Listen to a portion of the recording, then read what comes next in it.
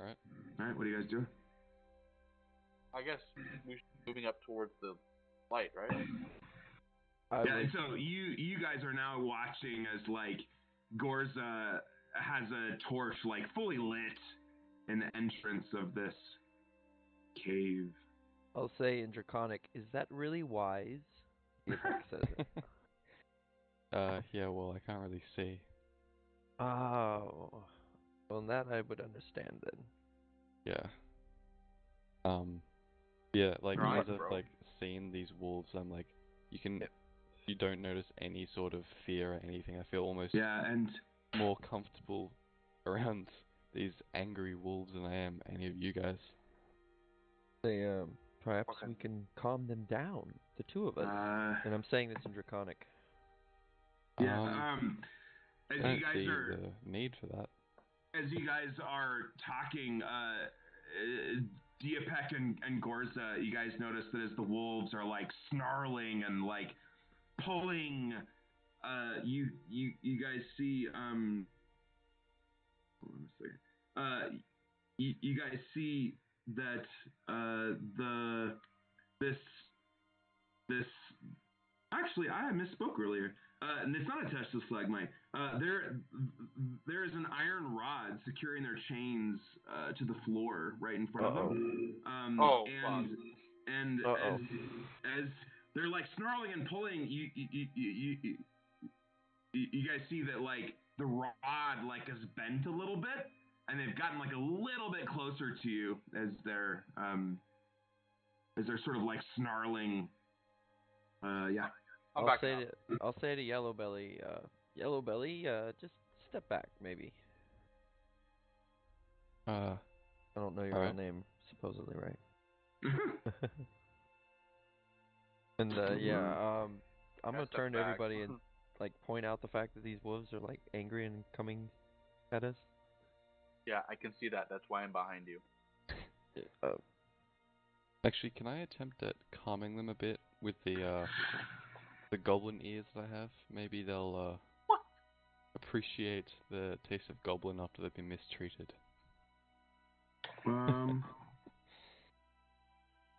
Sure. Make an animal handling check.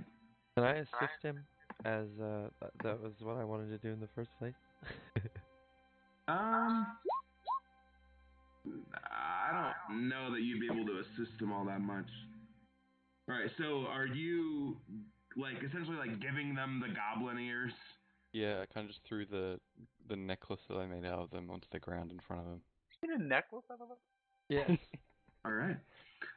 So they seem to, with that, kind of, like,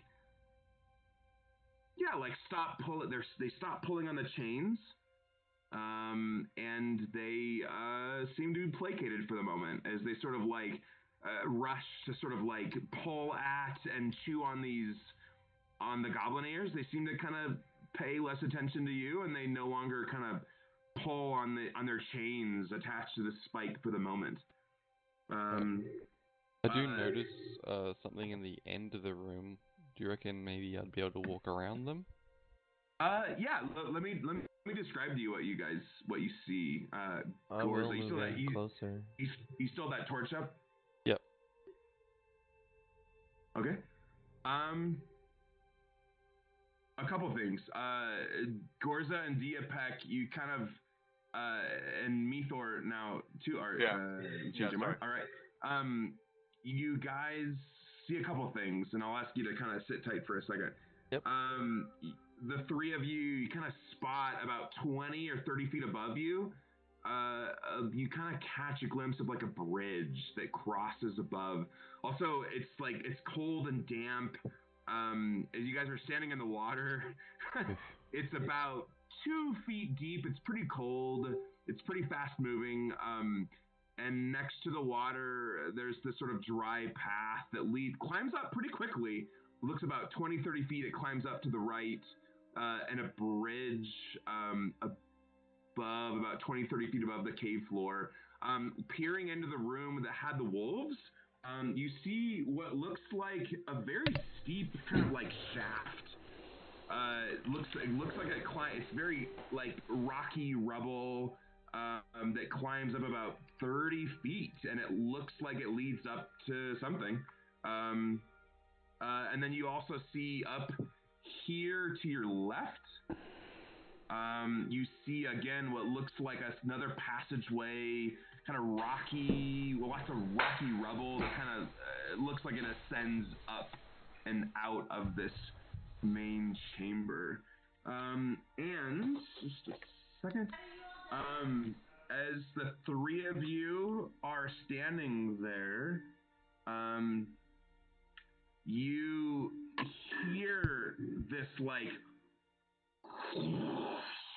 this sound of like water, kind of like the passage is suddenly filled with a mighty roar. It's this huge surge of rushing water kind of pours down from above. As you guys look to the north, the steps are sort of like filled with water, and the water level rises by about 3 or 4 feet.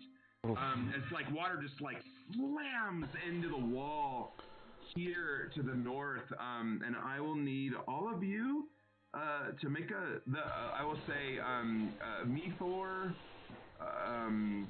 Diapek, and Gorza to make a strength saving throw. Oof. Very middling for a barbarian. That's a really good one. Very good roll, Gorza. But unfortunately, Methor's in front of you. Maybe you caught him. Maybe Gorza can catch him. Do another strength check. That's Diapek. I'm gonna do another one so I can catch Methor. Okay, Gorza, you're fine. You sort of like hold your ground. You're there kind of on the edge, not quite in the water. Methor and Methor and Diapek, you guys get like carried in this stream of water, and you end up like kind of slamming into your other party members. Down there. You guys each just as the water like slams into you. You guys get carried. You're like bumping into rocks on your way down as you get carried on this stream. Each of you guys are going to take 4 points of bludgeoning damage. As you guys find yourself like kind of as like the water rushes out. Dust and Kazriel, you guys see the water kind of like flood out of the entrance to the cave. I absent-mindedly step away from the water. Can I just be floating on my back, just looking up at the sky like, Is this I Methor? would imagine... That's Diapek. Oh, Diapek? Yeah, you're like, oh, fuck. Yeah. I would imagine that Kazriel would try to grab them or stop them. Oh, yeah, right there. So it's once the water hits the entrance to the cave, it sort of like dissipates and spreads out on the grass, and the stream kind of returns back to normal. You just got the sense that there was some kind of sudden just like surge or flood that like kind of knocked you guys out of the entrance to the cave, but now it's sort of like returned to normal, and you guys are prone, a little banged up, kind of the entrance to the cave. Little banged up? Yeah, banged up. Yeah, I will. I'll help them to their feet. Stumble to my feet, Diapek says. And for now, at least, Gorza, the wolves are like kind of contentedly like gnawing on the goblin ears that you provided them. Nicely done, by the way. Yeah, exactly. That is a smart move. Can I move into the cave as well a little bit? Yeah, absolutely. I'll go back up there. Fuck that. Yeah, I mean, I'm probably going to. Damn, that hurt. Yeah, and Dust. Now you're in that room. you see these 3 wolves, at least for the moment, content sort of like gnawing on these goblin ears, and you see that the rubble and rock sort of like rise sharply up in that chamber to your right, about 30 feet. It looks like some kind of shaft. Does it look like I could fit up that shaft? Or is it like too small?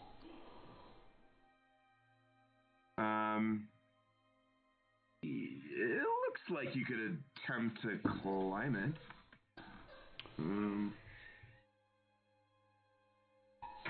It's just a...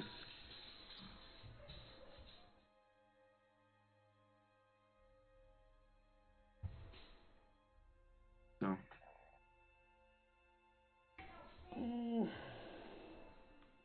Or does it look as if it's been caved in and those rocks have just fallen down from like a cave in? Does it look dangerous, that shaft, other than the 3 friggin' wolves that are there? Yeah, I was thinking the wolves look dangerous.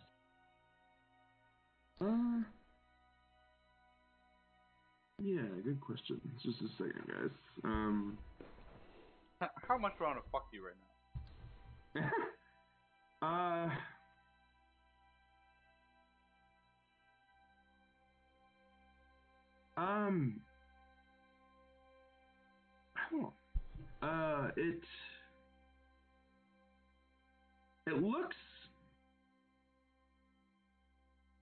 It looks climbable.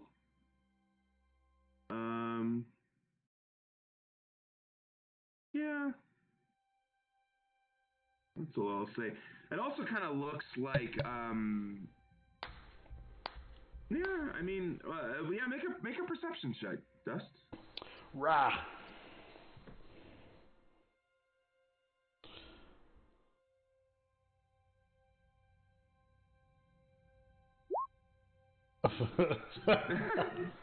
Yeah, I mean, it looks like it could be ascended.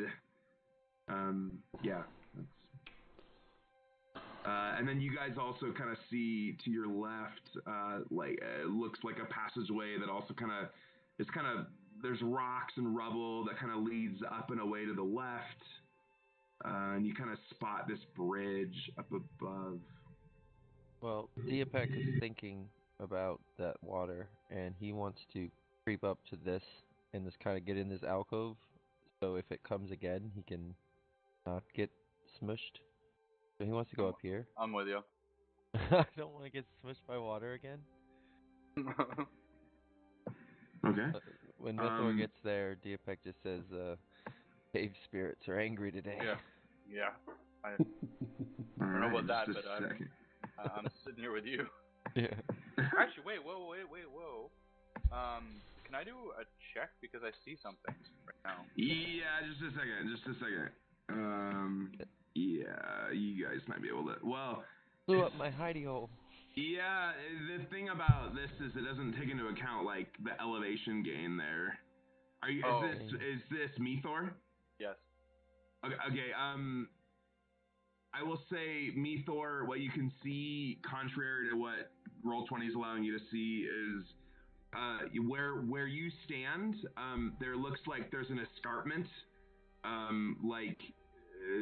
There's sort of like a ledge just to your immediate left. Right here, and then like another sort of like climb to get up to here, and then you kind of like catch a little bit of light from the chamber to your left, but it's about 10-15 feet above, which is what Roll20 is not taking into account. Right. Yeah. Okay. I'll ignore the things I see. Yeah. Please ignore that. But yeah, there's sort of there's a ledge right to your left, and then sort of a climb above that, and then like a faint bit of light coming from like a chamber to the left. All right. Well, what is everybody else doing? Can I try to stealth up, like past Gorza, up that embankment, kind of parallel to where those guys are? where what looks like from where I'm at, possibly stairs are at? Yeah, sure. Make a stealth check. Roger.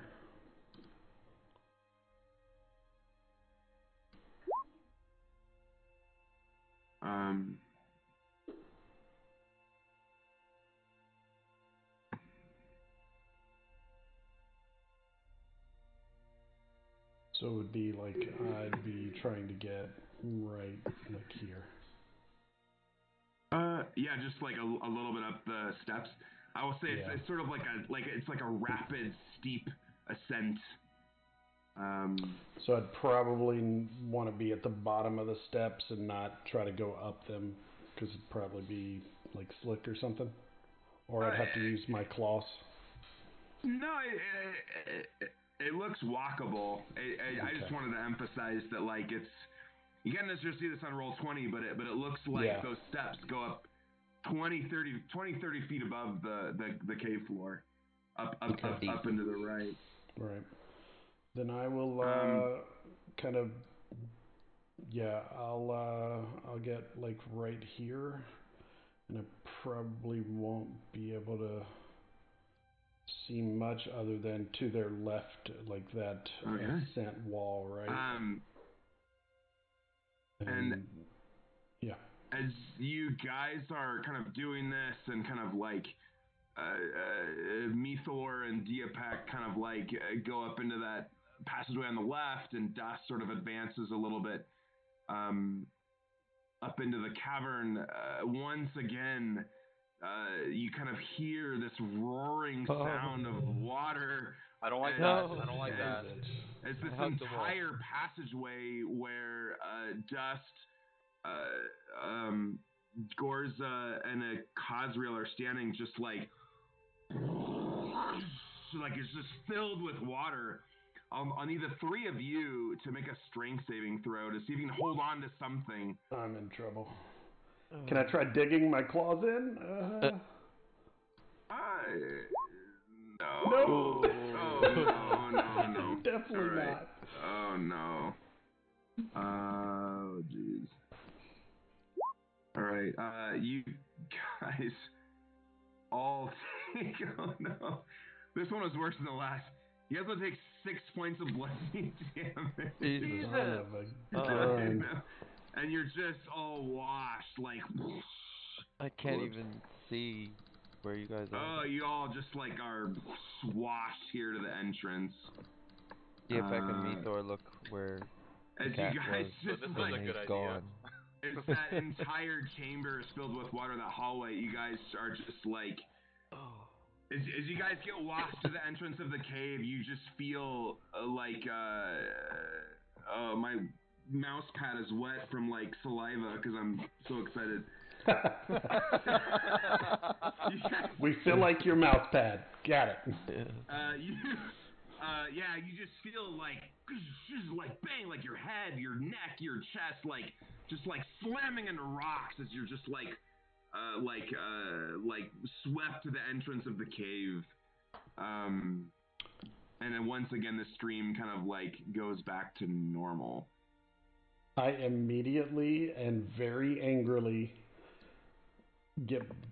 stand up and move just inside the cave and start shaking off to try to get as much water off of me as possible. Hey, do you want to see what's inside the soul cave instead of watching our friends get... You know, if we poke our heads up there, we'll definitely be safe from the water. That's what I'm thinking. Do you want to just like check this out while they go for a swim? Go too far. But I'm not getting sucked down in the water again. So what about now? Question. Wait, hold on. What happened? Quick question.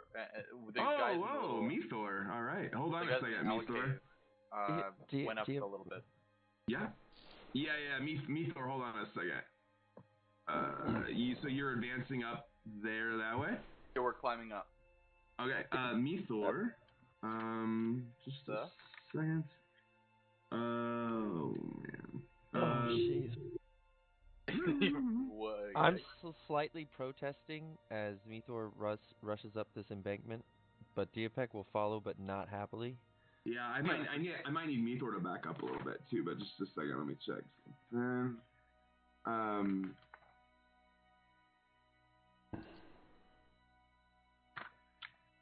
Diapek is protesting Mithor.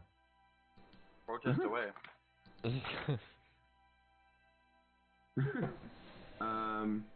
Where's that shit? Gosh. Did I break it? There it is. Okay. All right. I'm gonna move. Mithor went first. Yes. Okay. I'm just gonna move you back here. Mithor, as you climb up to this sort of like landing and between these two kind of like slopes, as you kind of, how much do you weigh? Probably enough. 200 pounds. Yeah. Okay. As you step on that landing, you kind of feel it give way. And I'm gonna need you to make a dexterity saving throw. As you kind of step there and you feel this like whole kind of ledge like crumble and give way. Uh-oh. Do I have to catch him? Dexterity saving throw. Jesus. How do I do the saving throw? Oh no! Okay. I will not count that. Click on your saving throw. On the dexterity saving throw. So it'll be under saving throws, right under your proficiency bonus. Proficiency bonus. Oh, copy. All right. What is it? Dex? Yeah, dexterity saving throw. Okay, yeah. All right. So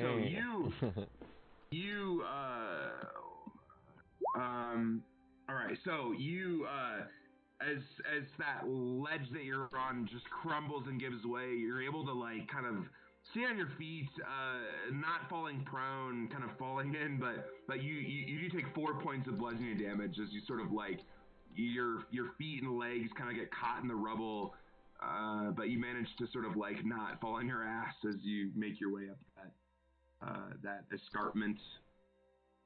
I told you this was a bad idea. So wait, I have a question. So I dodge off of this sort of crumbling shit. Do I get to choose which way I jump, or are you choosing for me? Is this Ethor? Yes. All right, so you kind of stay where you are. Okay. You just like you manage to like avoid the worst of it, and manage to stay on your feet. You take some bludgeoning damage. You take half damage because you were able to avoid the worst of that entire ledge where you're standing collapsing. What is the half damage I take? You take 4 points of bludgeoning damage. Fuck me, yeah. Yeah. We're down. and yeah, and now again, as where you're standing, you kind of see here to your left. There's like a slope that's about 10 feet. It looks climbable. To kind of make your way up. I'm not feeling so well, boys. I'm not feeling so hot. Did I hear him say that? I take a vote that we should take everybody's a little hurt. We should take a rest before we go further in, maybe? Yeah. Do we just want to camp outside this cave here? Diapek is going to ask Mithor to please come back to the group. Do you want to go into the fucking water tunnel? Hey, DM. Yeah. Between the first rush of water and this most recent one, would I know about the timing of how long it was between rushes? Should I roll like an intelligence check or something? Yeah, sure, go ahead. Intelligence! I am super not intelligent. So we will just roll it. Nope. It was water rush. Some time passed. I mean, there was a passage of time. No. I mean, it was. Hold on a second. It's probably like like 20, 30 seconds. I mean, yeah.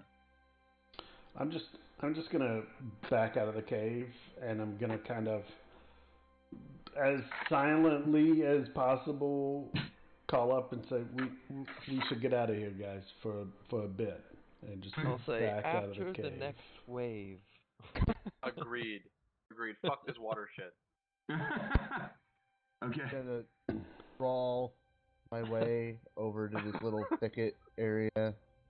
Yeah, I'm pretty much. Also, the two goblin bodies that were here, could I cut them up into meat? What is wrong with you? Nothing. He's a lizard folk. Hey, man. You are fucked. I'm just waiting for the water to pass. Wear their skin too? Alright, so, Gorza, Dust, and Akazriel kind of retreat back into that little, where the goblins were standing guard. Diapek and Methor, what are you guys doing? I'm waiting for the water. Yes. Oh, okay. I will say,